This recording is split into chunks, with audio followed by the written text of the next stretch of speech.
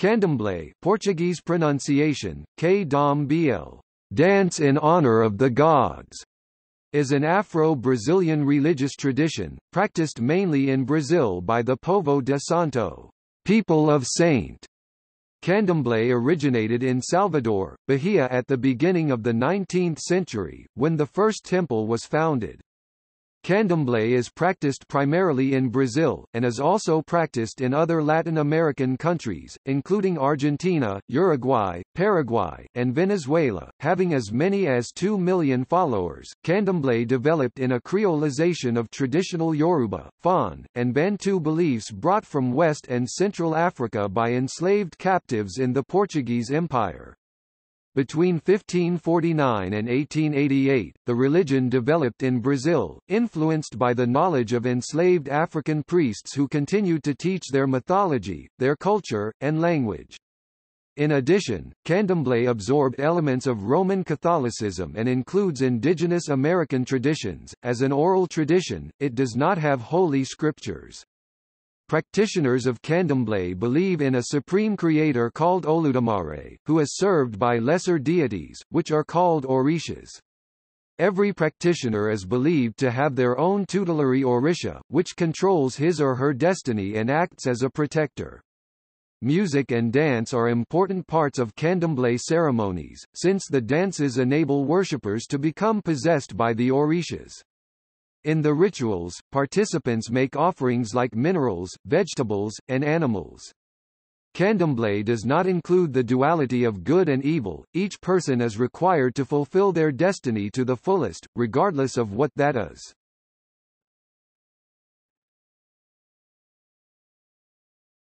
Topic: Terminology. Candomblé is an oral tradition and does not have holy texts.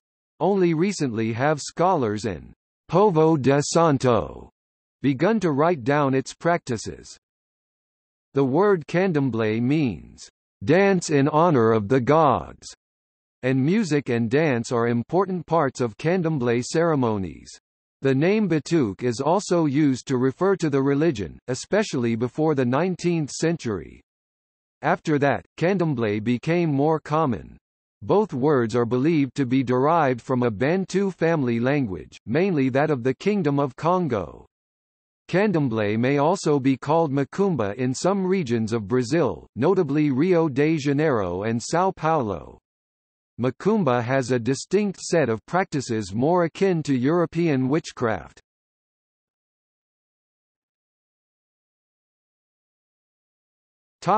History.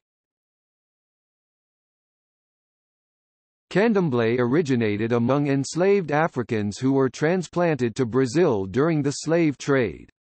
From the earliest days of the slave trade, many slave owners and Catholic Church leaders felt it was important to convert enslaved Africans. They believed this would fulfill their religious obligations and lead the enslaved to be more submissive in their status. Some historians suggest that Africans were forced to give up their traditional religions to cut their ties to their pasts. Although the Church succeeded in many cases, not all slaves converted. Many outwardly practiced Christianity but secretly prayed to their own gods, or ancestor spirits.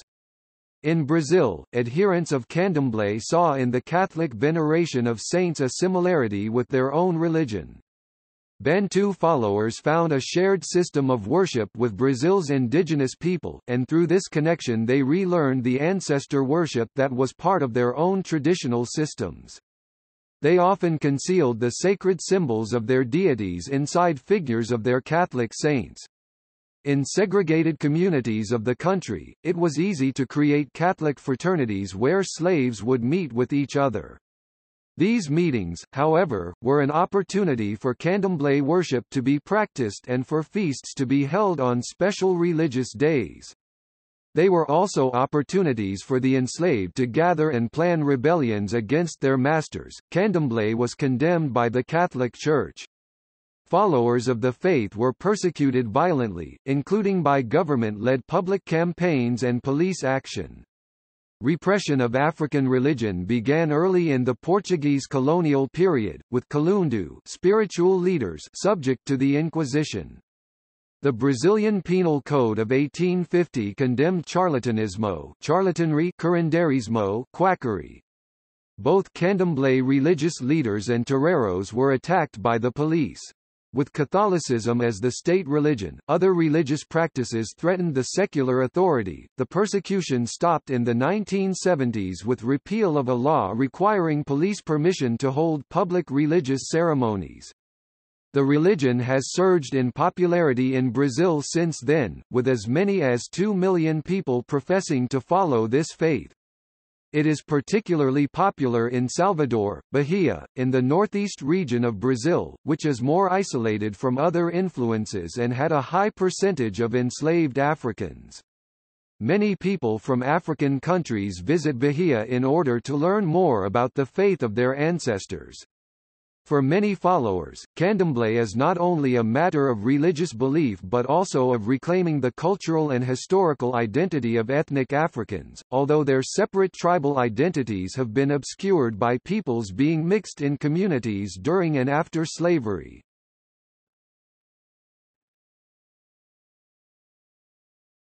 Topic: Candomblé nations. Brazilian slaves came from a number of African geographic regions and ethnic groups, including Mbundu, Yoruba, Igbo, Congo, Fon and Yu. Slave handlers classified them by the shore of embarkment, so records of ethnicity may not have been accurate, as captives were often transported overland away from native areas before being loaded on ships. As the religion developed semi-independently in different regions of Brazil, among different African ethnic groups, it evolved into several branches, or nations nacos. These are distinguished chiefly by their set of worshipped deities, as well as the music and language used in the rituals. The division into nations was also influenced by the religious and beneficent brotherhoods Irmandades organized by the Catholic Church among Brazilian slaves in the 18th and 19th centuries. These fraternities, organized along ethnic lines to allow priests to preach who had learned the slaves' native languages, provided a legitimate cover for slave reunions. Ultimately they may have aided the development of Candomblé. The following list is a rough classification of the major nations and sub-nations, and their sacred languages. Kitu or Quato, Yoruba language, known as Yoruba or Nago in Portuguese. Nago derives from Anago, a derogatory term used by the Dahomey people to refer to Yoruba-speaking people, specifically of Oyo heritage, many of whom were sold as slaves to Brazil, Efa and Ijexa in Bahia, Nago or Eba in Pernambuco, Oyo Ijexa or Batuque de Nassau in Rio Grande do Sul, Mina Nago or Tambor de Mina in Maranhão, Samba in Alagoas and Pernambuco nearly extinct. Bantu, mix of Bantu, Kikongo and Kimbundu languages. Caboclo, half indigenous American and European. Gigi, Fon, and Gen languages Gigi. Mina Gigi in Maranhão, Barbecue in Para, Fun Fun in Panama. Topic: Beliefs.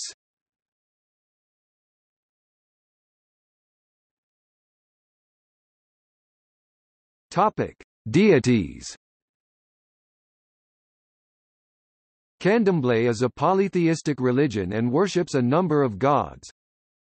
The Orishas of the Yoruba Kitu nation, spelled Oryxes in Portuguese. The Vodans of the Fon and Yu Gigi nation, and the Nkisi of the Congo Bantu nation. These deities are believed to have been created by a supreme god, Olodumare, called Zambi by the Congo people, and Nana Buluku by the Fon people. The Orishas and similar figures form a link between the spiritual world and the world of humans. Candomblé practitioners believe that every person has their own tutelary deity which controls his or her destiny and acts as a protector.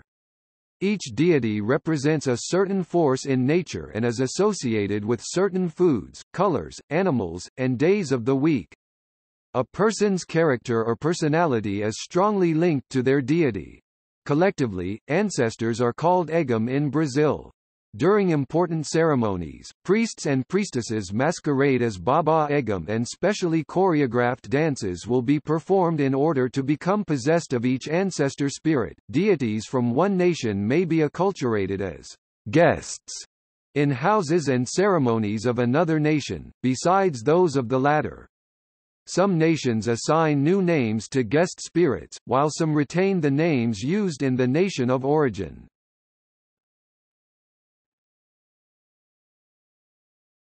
Topic: Concepts of good or bad.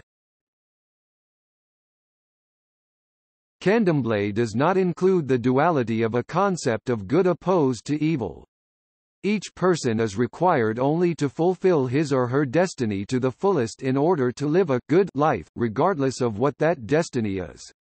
This is not a free ticket to do whatever the practitioner wants, though. Candomblé teaches that any evil a person causes to others will return to the first person eventually. Egum are important in regulating the moral code of Candomblé practitioners.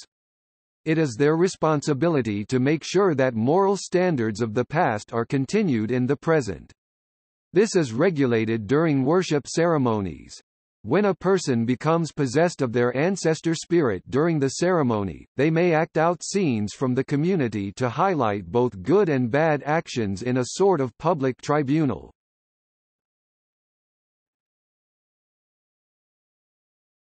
Topic: Syncretism. Candomblé includes an Islamic-linked sect, which was more common during the era of slavery in Brazil. Many slaves from West Africa had been acculturated with Muslim traditions. These males set aside Fridays as the day to worship deities, as do the Muslims for prayer and meditation. Males were the instigators of many slave revolts in Brazil. They led such actions dressed in all white with amulets and skull caps, as in traditional Islam.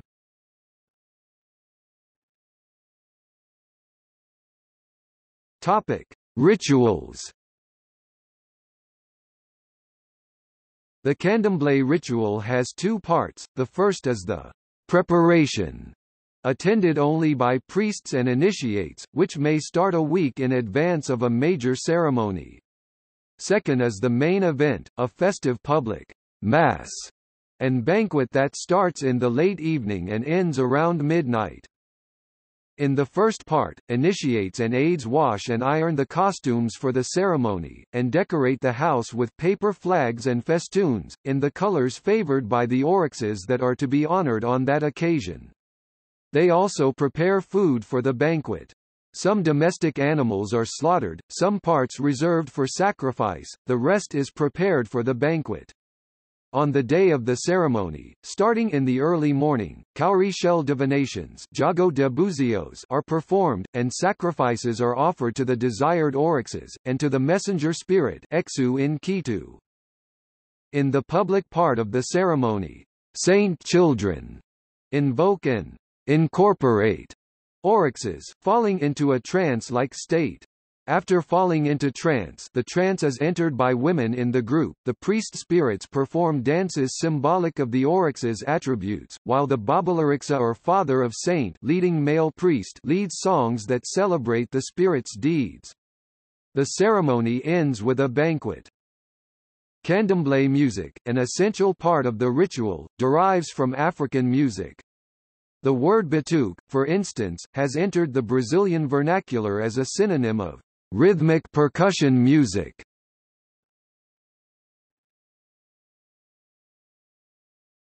Topic: Temples and priesthood. Candomblé temples are called houses, casas, plantations, rocas, or yards, terreiros. Most Candomblé houses are small, independently owned and managed by the respective higher priests, female Mãe de Santo or male Pai de Santo. A few of the older and larger houses have a more institutional character and more formal hierarchy.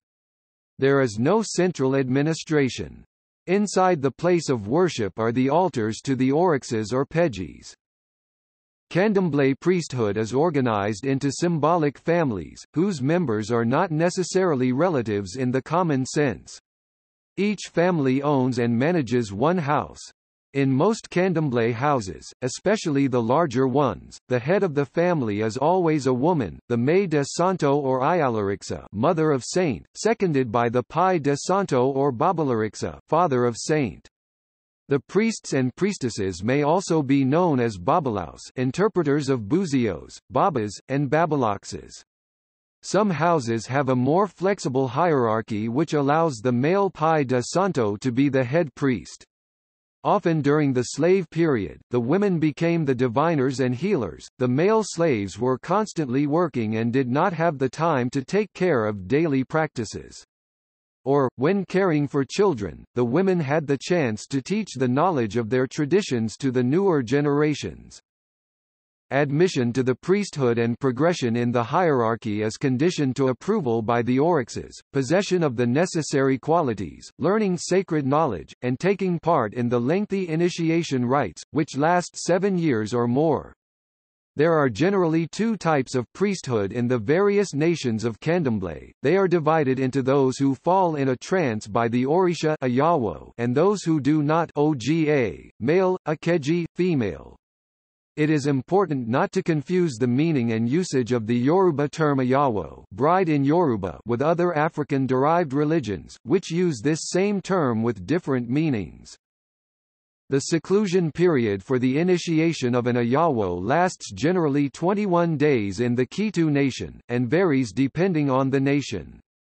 The Ayawa's role in the religion is assigned by a divination made by her, his Ayalarixa, Babalarixa. An Ayawo may be assigned to care for neophytes in their initiation seclusion period, become an expert in all the Orisha foods, become an Iya or Babalarixa, or learn all ritual songs, etc. The Ayawas follow a 7-year period of apprenticeship within which they offer periodical sacrifices in order to reinforce their initiation links, in the form of the so-called obligations of 1, 3 and 7 years. At the 7th year, the Ayawas earn their title and may obtain an honorific title or religious post Oye in Yoruba. Once the Ayawo has accomplished their 7th-year cycle obligation, they become elders Egbomi in Brazil, which means my elder within their religious family.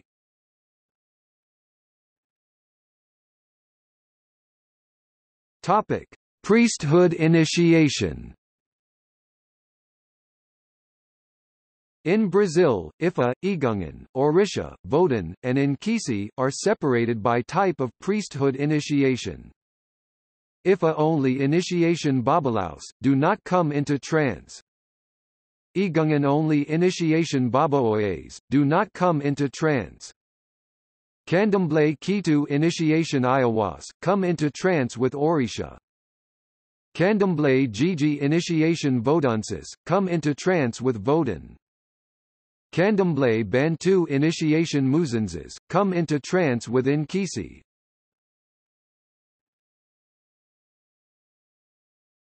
Topic: Priesthood. The Candomblé priesthood is divided into Ayalarixa or Mãe de Santo, female, and Babalarixa or Pai de Santo, male, oryxes priests.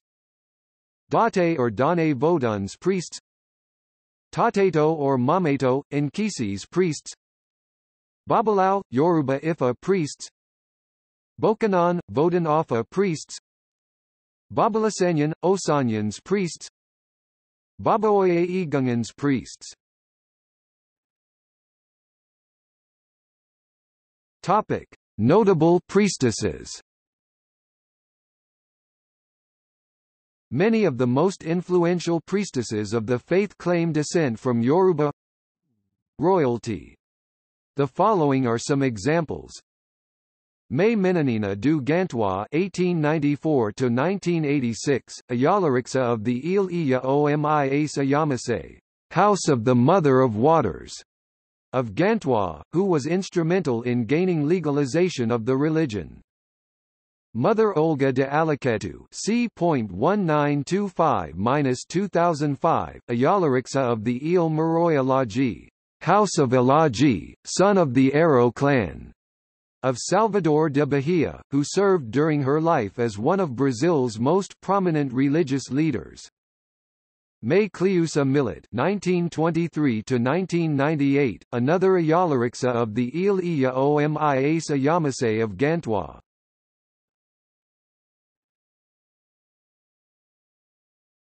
Topic. See also: Candomblé Gj, Candomblé Kitu, Candomblé Bantu. Topic. Notes. Carrot orishas are also called Vodans or Incases.